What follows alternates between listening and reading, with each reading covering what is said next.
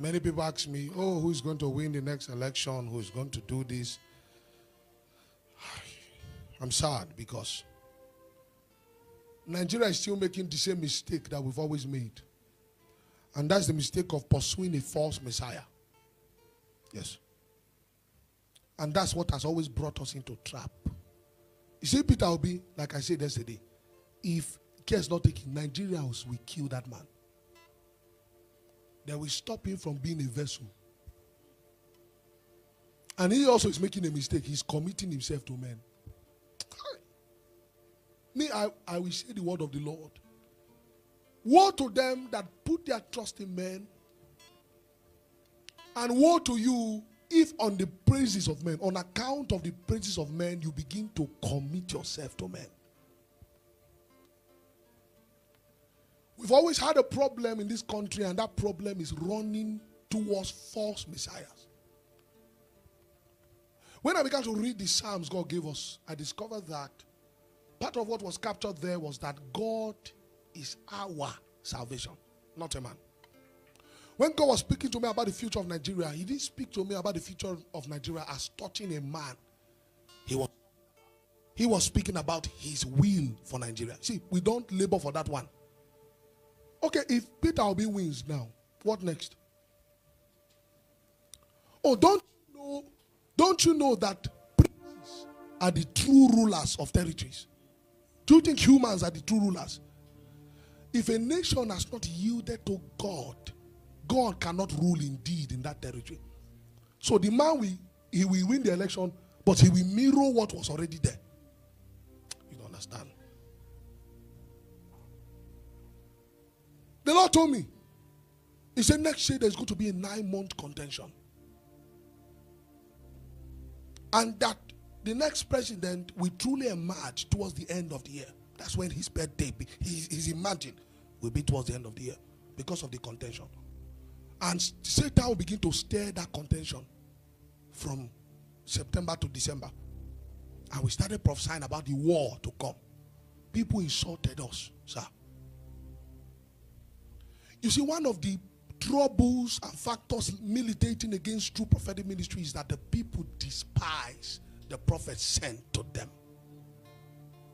Because we are not on TV, and I didn't do like this. The wisdom of God brings his counsel in lowly places. That's where you hear his counsel. When they were prophesying peace, peace, peace, in 2019, the Lord showed me lockdown, and I saw people's house locked.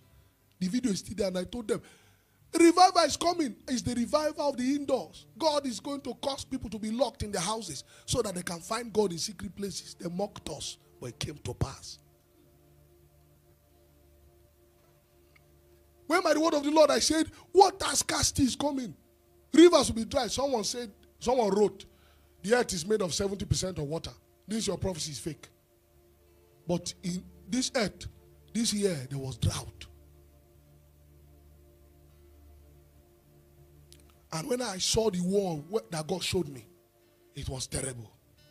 In Nigeria, I told them, I say Satan wants to cause godless men to stir up war. And without mincing word, I said the people Satan is going to use, I saw them standing under an umbrella. You see, the things I'm saying are not... Prophets can hear sayings in the bedroom of the king. What the mystery is, I don't know. How it will start, but we were praying here. Me and my men and the women here, we've been laboring in prayer. And we kept on saying it. And the Lord showed me one time, I saw Abuja taken. I saw Port Harcourt taken. I saw this city taken. And I came out and I warned the people. I said, they are no longer in the bush.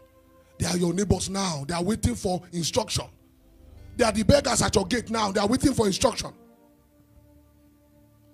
Until I saw an angel told me, he said, go to the middle belt.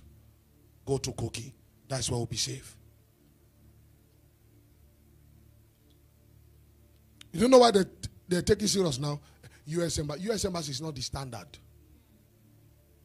That's the deception of man. US Embassy. No, it won't happen this month. it will happen when people are saying, okay, well, we pray it doesn't happen. When people are saying, they just panic for nothing. Nothing is going on.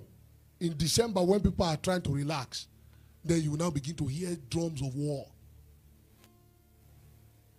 I told you that I sensed the hand of God tilting towards mercy. He told me. He said, someone should receive burden for this mic. He said, 7, are we together? He said, write down these 7 Psalms. Tell your people to read it in this way. Let them pray with it upon their properties, upon their lives, upon their families. He said they will be exempted from what is to come. But that's not what I'm looking for. I'm not looking for exemption for just myself and my followers. We're looking for mercy for the territory.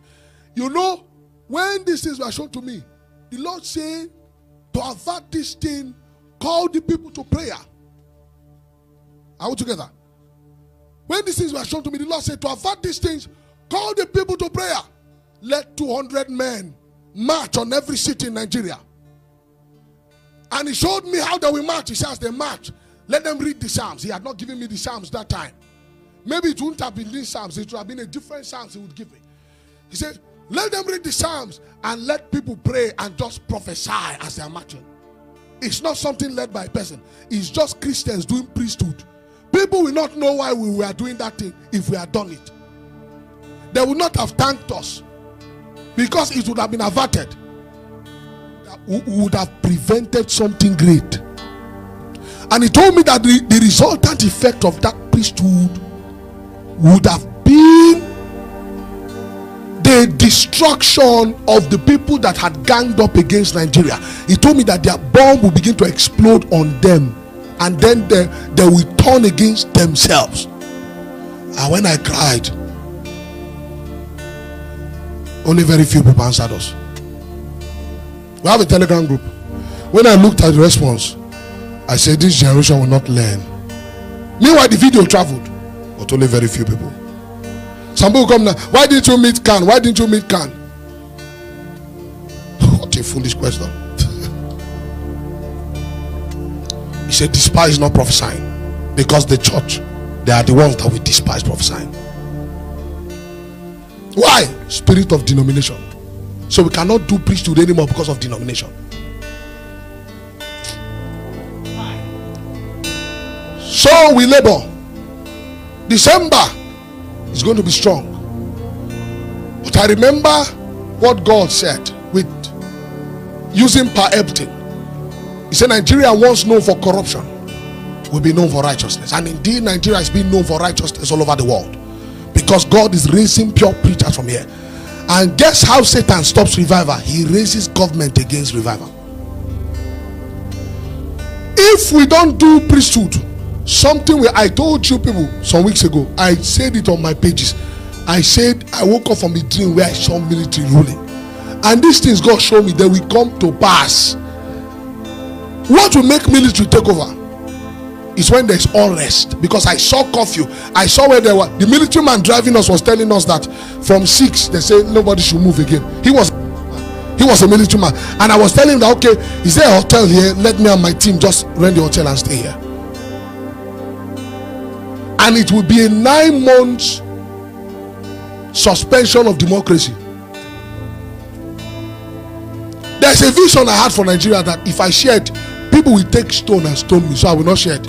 But I wrote it down online, and then we pinned it, we locked it. Let it be as a witness there.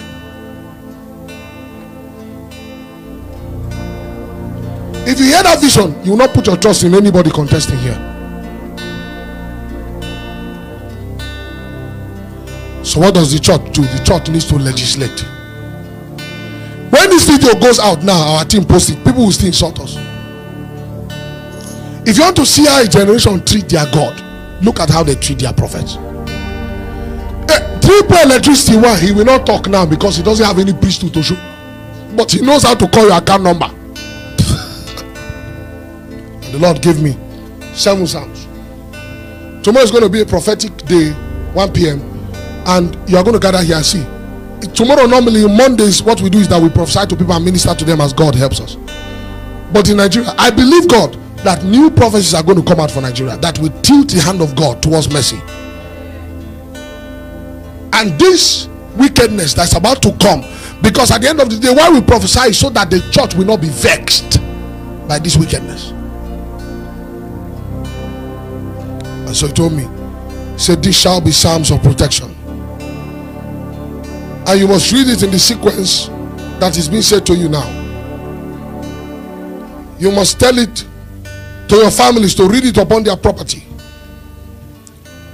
so that just in case the pestilency finally comes, your household and your properties will be exempted. Blessed are your ears for the hear.